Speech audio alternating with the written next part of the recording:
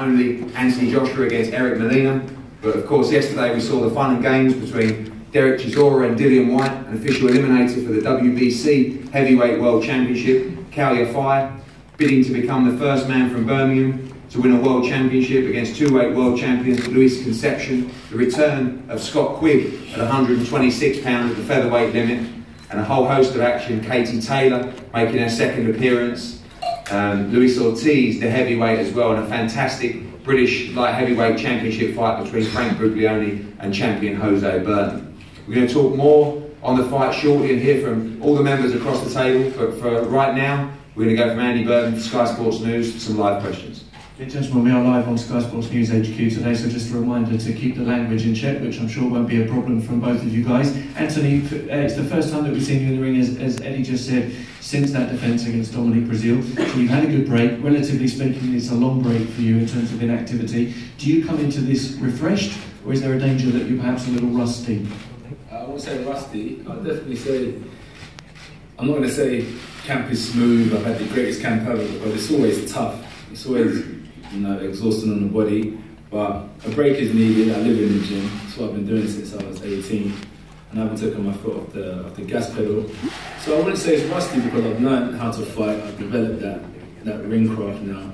So it's just basically expressing that every time I go out under the bright light. So what we do in the dark corners of the gym, kind of managed to gain experience time and time again, Monday to Friday, to just express what I do time and time again when I go out under the bright light. So no problem having a break for me. I'm looking forward to getting back in the ring and building towards 2017.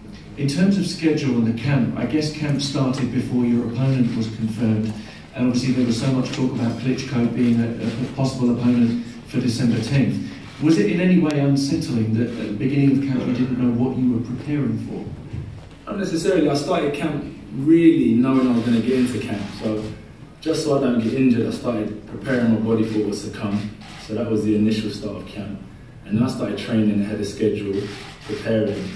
And I don't even really want to mention Klitschko too much at the minute, as that's not the relevant opponent.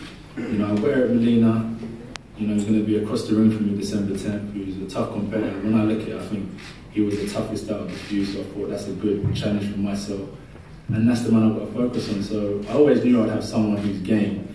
And right now we're competing for a championship belt, so I think everyone's going to up their levels by 50 to 60%. So the people I've seen and watched time and time again are the people I'm going to face. So I have to put Klitschko or David Price or whoever was in the pecking order aside and focus on what's in front of me. And obviously what would have been the dangers had you not done that? Or focus on what's in front of me? Yeah. You'll only find out December the 10th. Everyone's going to train and do and try and reach their potential in training camp, but you only find out, come fight night, because there's nowhere to hide on that night. So everything that you've been thinking and been preparing for will be revealed come fight night. So I could only tell you what effects that would have had on me after the fight. And it doesn't have any impact on your motivation for this fight, the fact that it's Eric rather than Klitschko? No way. Because I'm not gonna. Let's say, for instance, Klitschko has a jab that stands a couple of inches away from his face, and I'm going to wait to counter punch Klitschko. I'll be waiting all night for that. So I just train as if I'm going to win. I train because I enjoy it, and I train because it's what I do, really. So if I was fighting Klitschko or Molina, I have the same ambition, and that's to win.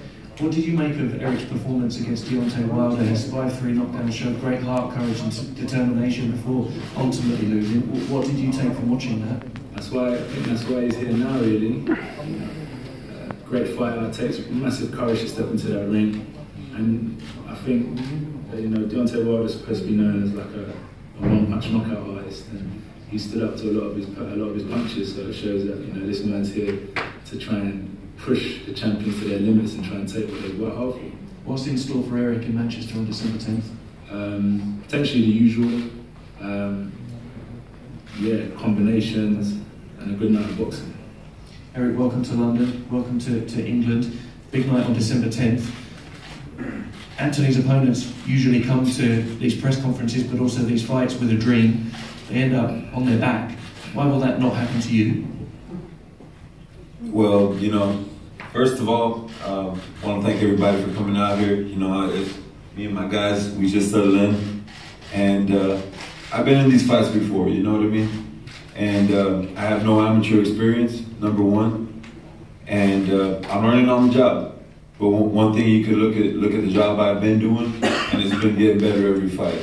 The Deontay Wilder fight, I fought 5 rounds. I don't know if Anthony knows I fought 5 rounds with a busted ankle. So everything you saw in that fight was done on one ankle. So, you know, that's the type of fight that I'm coming in to give this young man here. I'm gonna fight with everything that I got. If I'm hurt, if I'm conscious, I'm coming to fight.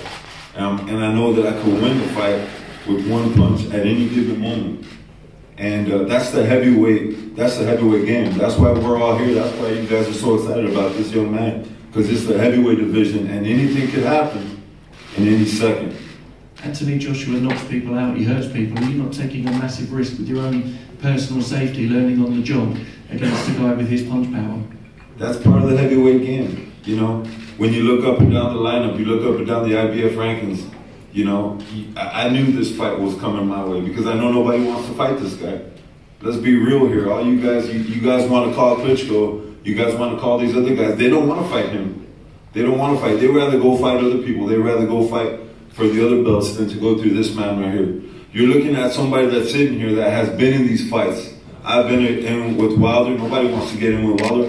Nobody wants to get in with him. I'm here willing because he's got something that I want, and I don't have the option to go in any other direction. I got to go through men like him, and that's what I'm here to do. I'm here to give everything that I got to take that belt. So what's he got in store December 10th? He's going to have the toughest fight of his career. That's a guarantee. Thank you. Eddie, one last question for you just while we're live, please.